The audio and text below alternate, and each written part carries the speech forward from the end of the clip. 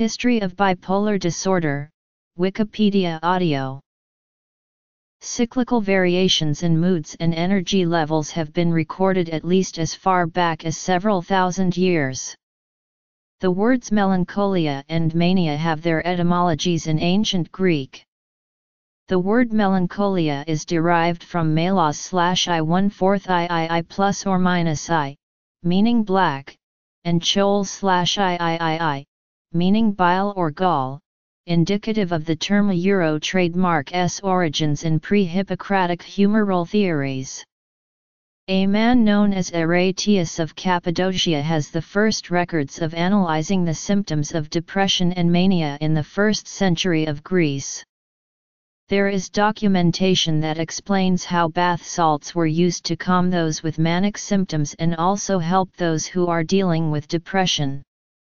Even today, lithium is used as a treatment to bipolar disorder, which is significant because lithium could have been an ingredient in the Greek bath salt.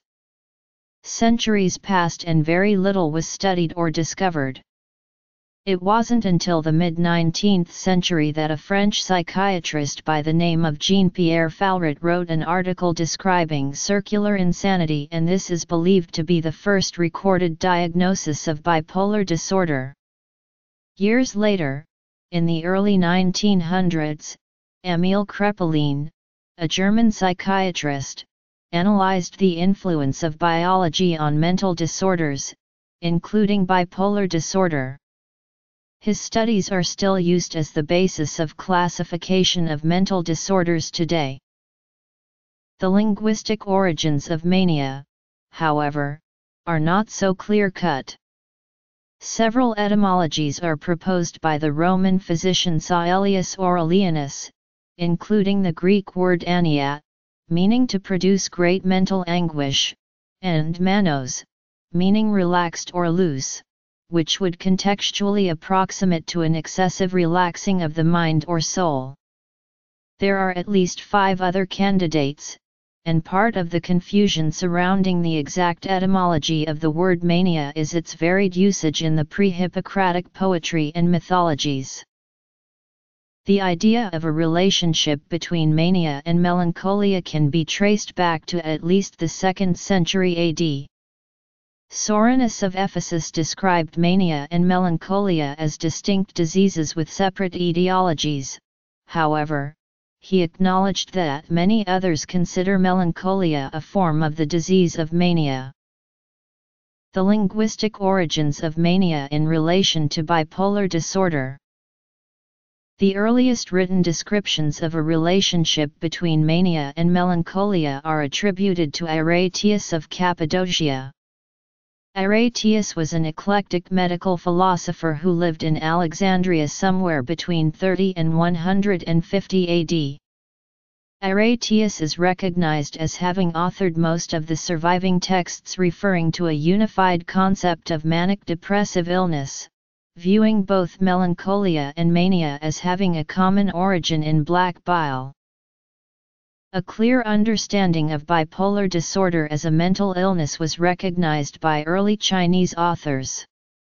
The encyclopedist Gao Lian describes the malady in his 8 treatises on the nurturing of life. Avicenna, a Persian physician and psychological thinker who wrote the Canon of Medicine in 1025, identified bipolar disorder as a manic-depressive psychosis, which he clearly distinguished from other forms of madness such as mania, rabies, and schizophrenia. The basis of the current conceptualization of manic-depressive illness can be traced back to the 1850s. On January 31, 1854, Jules Baillarger described to the French Imperial Academy of Medicine a biphasic mental illness causing recurrent oscillations between mania and depression, which he termed folie à double forme. 2 weeks later, on February 14, 1854, Jean-Pierre Falloret presented a description to the Academy on what was essentially the same disorder, and designated folie circulaire by him. The two bitterly disputed as to who had been the first to conceptualize the condition. These concepts were developed by the German psychiatrist Emil Kraepelin, who, using Kalbaum's concept of cyclothymia, categorized and studied the natural course of untreated bipolar patients. He coined the term manic depressive psychosis, after noting that periods of acute illness, manic or depressive, were generally punctuated by relatively symptom-free intervals where the patient was able to function normally. The first diagnostic distinction to be made between manic depression involving psychotic states, and that which does not involve psychosis, came from Carl Gustav Jung in 1903. Jung's distinction is today referred to in the DSM-4 as that between bipolar I and bipolar II. In his paper, Jung introduced the non-psychotic version of the illness with the introductory statement, "I would like to publish a number of cases whose peculiarity consists in chronic hypomanic behavior where it is not a question of real mania at all but of a hypomanic state which cannot be regarded as psychotic." Jung illustrated the non-psychotic variation with 5 case histories, each involving hypomanic behavior, occasional bouts of depression, and mixed mood states, which involved personal and interpersonal upheaval for each patient. After World War II, John Cade, an Australian psychiatrist, was investigating the effects of various compounds on veteran patients with manic depressive psychosis. In 1949, Cade discovered that lithium carbonate could be used as a successful treatment of manic depressive psychosis. Because there was a fear that table salt substitutes could lead to toxicity or death, Cade's findings did not immediately lead to treatments. In the 1950s, U.S. hospitals began experimenting with lithium on their patients. By the mid-60s, reports started appearing in the medical literature regarding lithium's effectiveness. The U.S. Food and Drug Administration did not approve of lithium's use until 1970.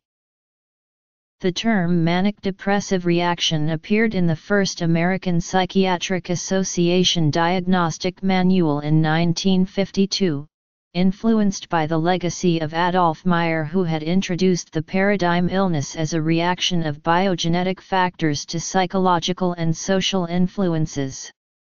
Subclassification of bipolar disorder was first proposed by German psychiatrist Karl Leonhardt in 1957.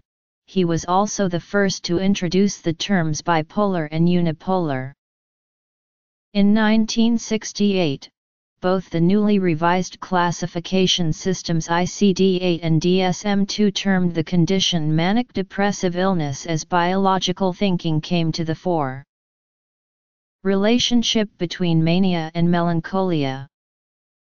The current nosology, bipolar disorder, became popular only recently, and some individuals prefer the older term because it provides a better description of a continually changing multidimensional illness.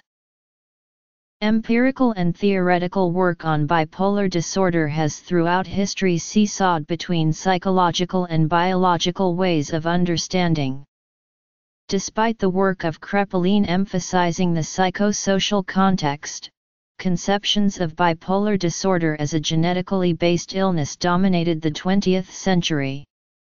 Since the 1990s, however, there has been a resurgence of interest and research into the role of psychosocial processes. Origin of bipolar disorder as a mental illness. Distinction between manic depression involving psychotic states and that which does not involve psychosis.